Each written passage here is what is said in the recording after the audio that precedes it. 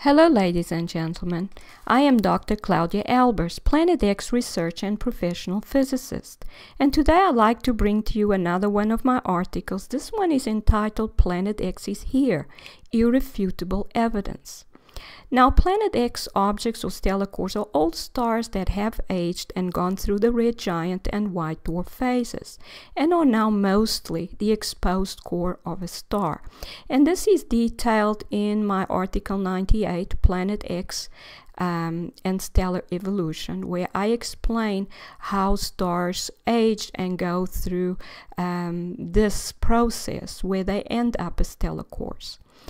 Now, in figure 1, we have two Yoko images, and these are X-ray images from the Yoko satellite from 2001. They are quite old.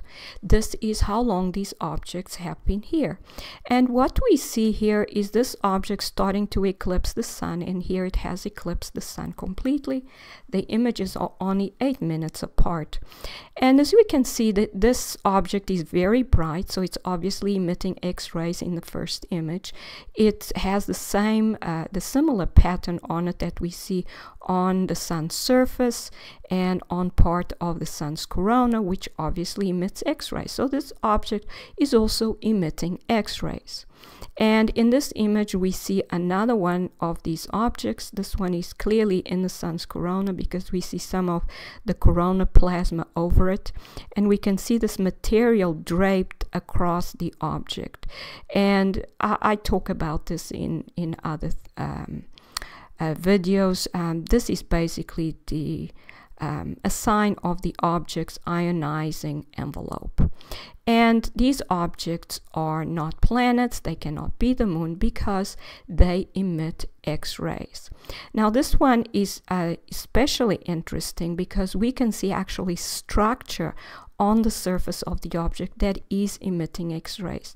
It's obviously emitting more X-rays from the right hemisphere than from the left. We can see regions where there are less X-rays being emitted. This is a region where there are more X-rays being emitted. You can even see contours. These curved lines are actually contours along the surface of the object and follow what you would expect the contours on a three-dimensional spherical object to be. And it actually looks like there's some material draped across this object so that it forms a layer which is slightly raised above the rest of the surface of the object. You can clearly see this here and there. It seems to be some kind of layer on top of the rest of the surface of the object. And it's very interesting, but this structure tells you that this object is emitting X-rays from its surface.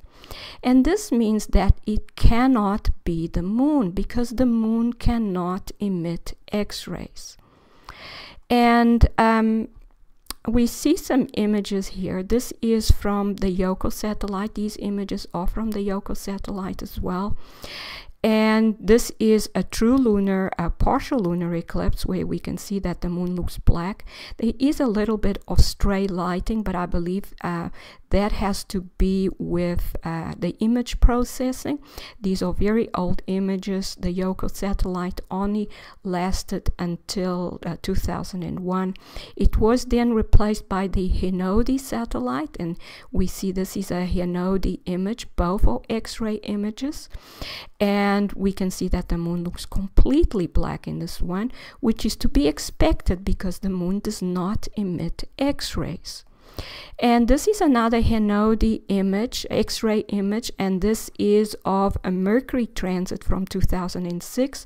And as you can see, Mercury looks completely black along in front of the sun because it's a planet, and so it does not emit X-rays. And here we see this is an ultraviolet image from the SDO satellite. And so it's in 171 angstroms, it's ultraviolet, and the moon also looks completely black. This is also a partial lunar eclipse, and it looks completely black because the moon does not emit ultraviolet radiation. Now, it takes the bombardment of a metal target or metal atoms by very high energy electrons to induce the emission of high energy ultraviolet photons from these atoms. The sun's corona and upper layers of the sun are highly ionized. They are very high temperatures, and so the electrons are accelerated to very high energies. And when they bombard these atoms, it causes electrons from lower energy levels to leave these atoms.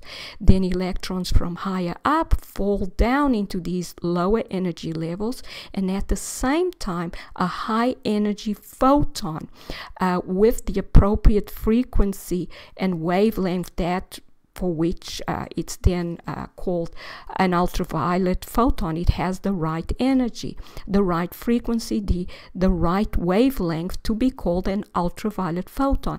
But that energy is much higher than, say, visible light photons. Now, X-ray photons are even more energetic than ultraviolet photons. And so it takes electrons with even higher energy to induce atoms to emit ultraviolet photons. I meant X-ray photons. So it takes electrons with a much higher energy to induce atoms to emit X-ray photons. So planets and moons are not hot enough to accelerate the electrons to a high enough energy. Thus, planets cannot emit X-rays. So the object we see in figure 1, which was clearly emitting X-rays, has to have a surface that is hot enough to induce atoms on its surface to emit X-rays. Thus, the object is not a planet or the moon. The object has to be a star. Only a star can have a surface hot enough to emit X-rays. I know I'm repeating myself, but I've had so many questions on this, I thought I would make this quite clear. Now, in conclusion, the Yoko images shown in figure 1 provide irrefutable evidence for the presence of Planet X objects or old stars in the sun's